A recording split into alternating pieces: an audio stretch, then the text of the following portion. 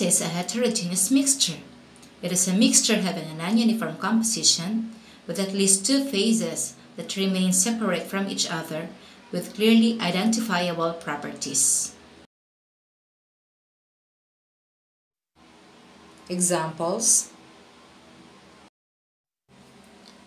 the concrete is a combination of cement, sand, gravel, and water. In this example, you can still identify the different materials being combined.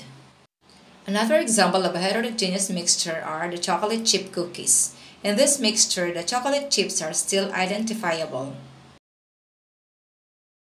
Soda with ice is a heterogeneous mixture. In this mixture, you can still identify the solid material, which is the ice, and the liquid, which is the water.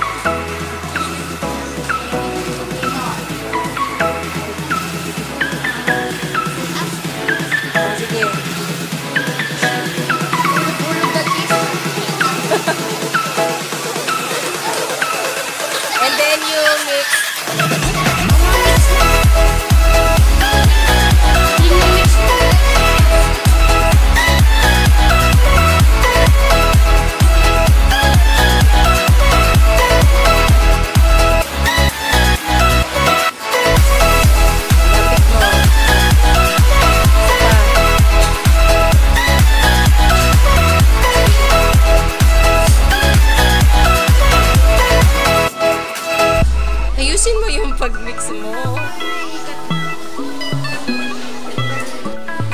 Pineapple. Oh, you put the pineapple. Oh, sige.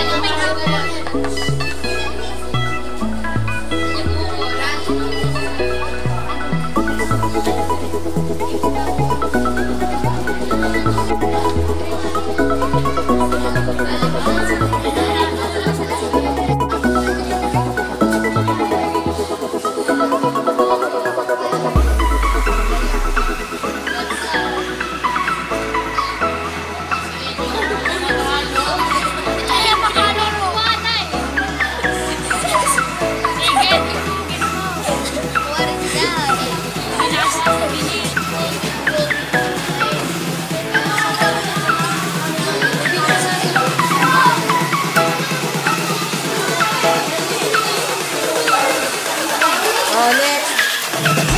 You help.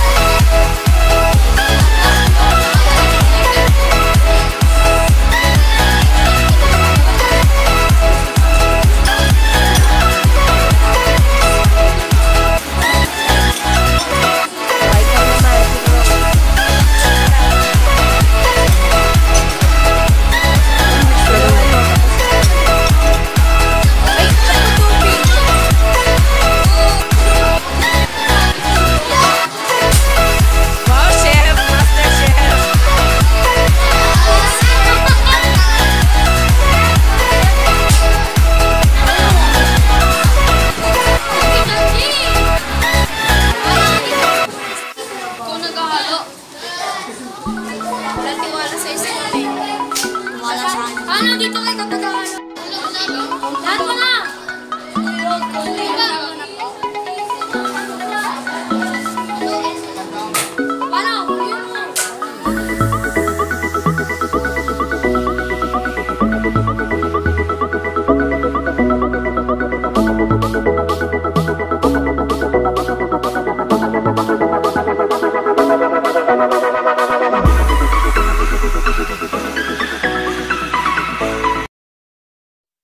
What is a homogeneous mixture?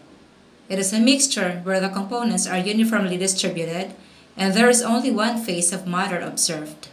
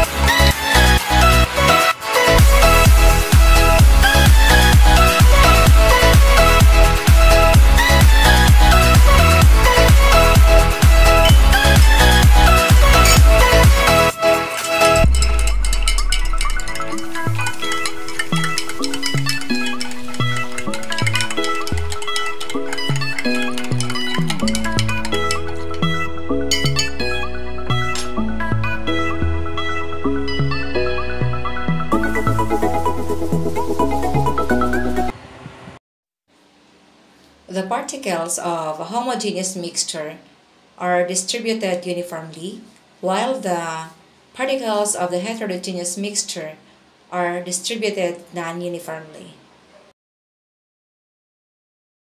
Now that you know already the difference between the homogeneous and the heterogeneous mixture, it's time for you to take the quiz.